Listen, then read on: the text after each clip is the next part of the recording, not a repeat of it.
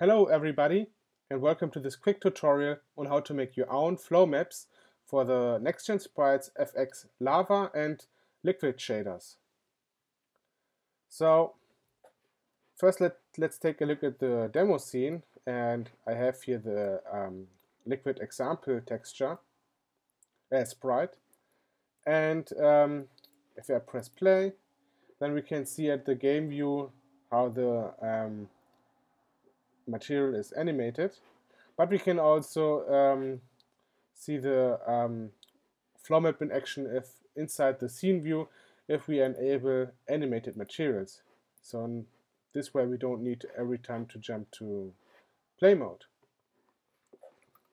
Great. So what is the idea behind the flow map? So with the flow map, basically you can basically move the UVs of the texture, and in this way we can make this interesting liquid effects. And the flow map is basically just a red and green texture, and the red and green values then control the strength and the direction of the flow by time. All right. So how do we do our own flow maps? There's this neat little application which is called FlowMap Painter.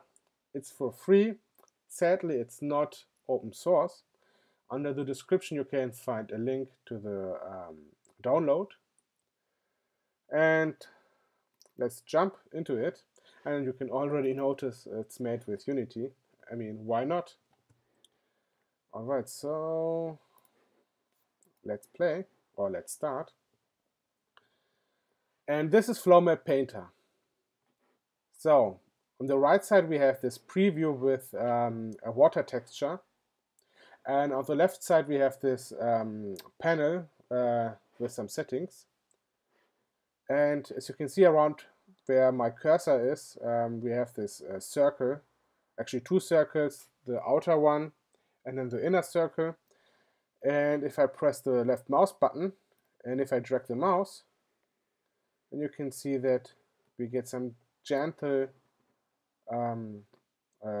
directional flowing here along this along the line I have drawn here. And if I press the right mouse button and I drag the mouse up, then you can see that this inner circle gets bigger, and this indicates the strength of our stroke. So let me paint again. Now you can see that the water is now flowing faster. Okay? And we can also control the strength by this handle here, slider. Now you can see the inner circle got smaller.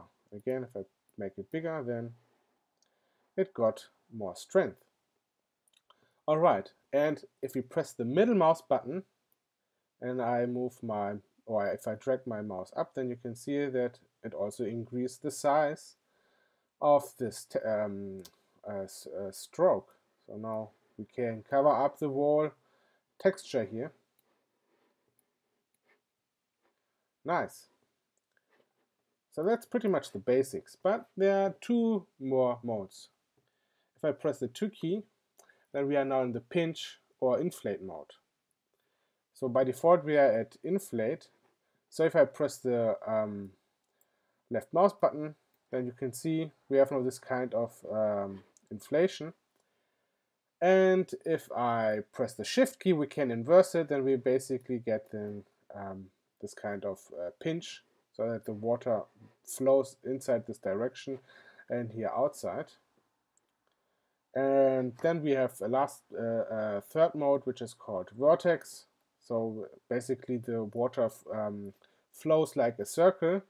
So let me try this out, and you can see it's flowing then like some kind of a vertex. And obviously if we press the shift key, we can go into the other direction.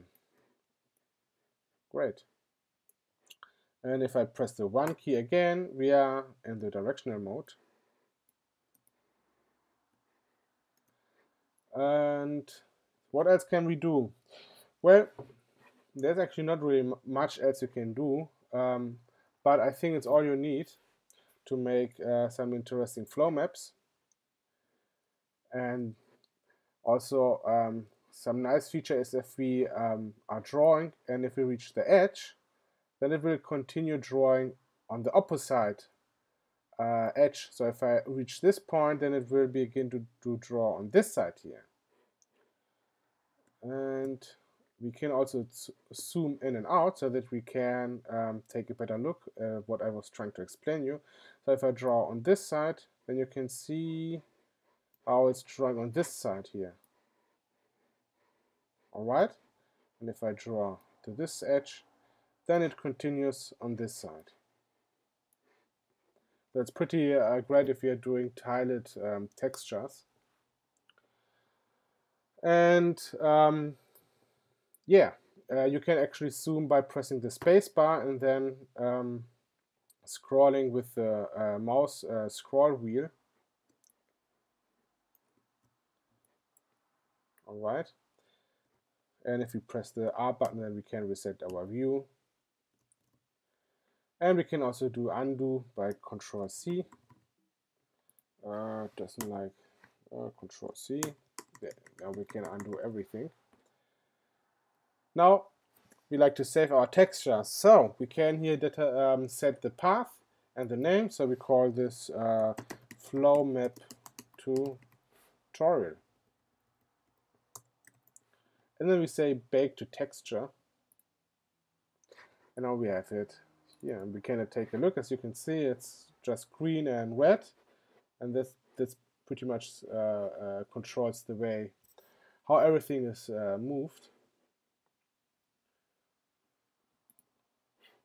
And let's just try to move this to Unity.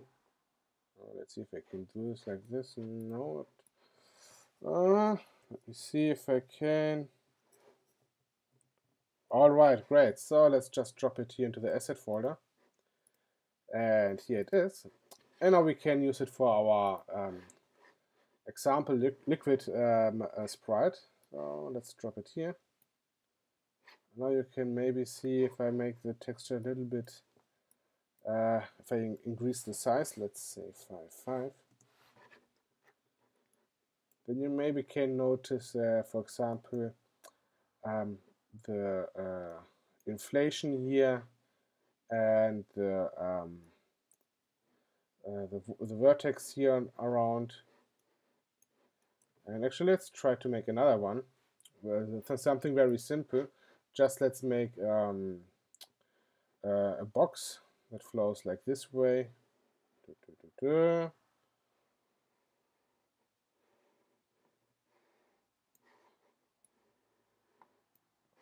Now let's save this again. Back to texture, and it's now have been overwritten or replaced. And let's delete this one here. Right, thank you. And now let's move. Let's move it back to our project, and let's assign the flow map.